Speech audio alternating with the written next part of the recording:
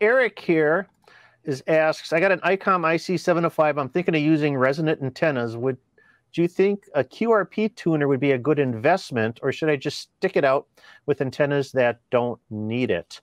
I think that a small tuner is always a good investment. QRP tuners, they don't take up much space. Mm-hmm. You know, you could get one that's in a very small package.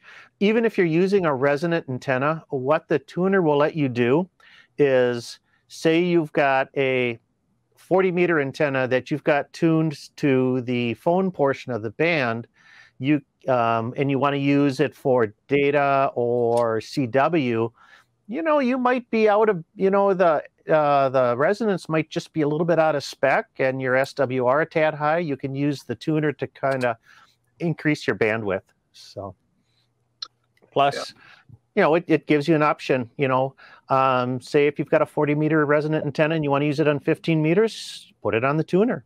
So you can do that too. So Travis, you're a connoisseur of QRP. I know you have an 817. I don't know where you got that from. I have no idea where I got that from.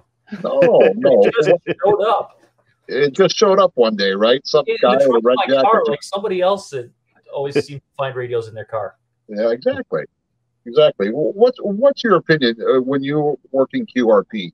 Do you normally try to go with a resonant antenna, or do you use something like an end-fed and then try to tune it out from there?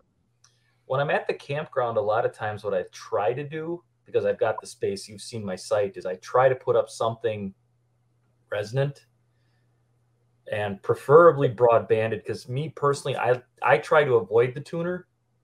I mean, when you're running QRP, you're not going to lose much to the tuner, but every little bit helps at times. So me personally, I try to avoid the tuner, but I do agree with Michael that it does add more versatility to your toolkit, if you will. So I have one. It's always with me. But I mean, when we were doing Parks on the Air last week, what was that, 3 weeks ago now? I did not use a tuner. I took the time to manually tune my antenna anytime I moved around. But we were also running 100 watts, between 50 and 100 watts. We weren't running right. QRP. Well, actually, when you and Michael were off on your adventure. Don't talk about the adventure. I'm not doing any adventure. Ixnay the adventure. When you guys were off doing whatever it was you were doing.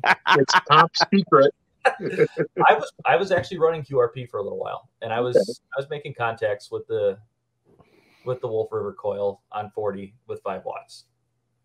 Right. You know, and so one of the theories about it is that you can use a non-resonant antenna on QRP because your reflected power is going to be so small that it's not really a big deal, even if you have some higher SWR.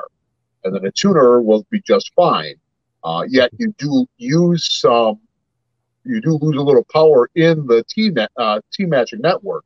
The thing you don't want to use with QRP is a trap antenna, is that those traps take up a lot of power. Oh, they you're really going to lose it on that. So resonant antennas are okay. A lot of guys swear by an end-fed antenna for QRP. Go ahead and try it. The nice thing about an end-fed antenna is you probably only need one, and they're really easy to put up. Yeah, that they are. That's since I got that end-fed antenna earlier this summer, that's been my go-to antenna for tricky campground spots. So tricky camp. You know what? You should write a book for the ARRL. Antennas and tricky campground spots. I'll buy one. Can I help co-author it? Except, well, when you're in the national forest, you can put up an 80-meter off-center fed dipole too. Or a GLG special. I don't know. Hey, last year Travis put up a 270 foot loop. 274 feet, I think. We put up 274 foot of wire in the air, and then fed it with ladder line. On my site, I was having a blast with that antenna all summer. That is a lot of wire. That was the GLG special. GLG special.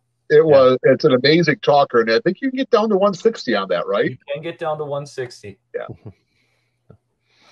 All right. Thank you so much for the questions. If you keep sending them, we'll keep answering them. Feel free to leave your questions and comments down in the comment area below. I'll filter through them, and who knows, yours may end up on our next Your Questions Answered live stream. Our Q&A live streams happen on the first Thursday of the month starting at 7:00 p.m. Central Time. I hope to see you there.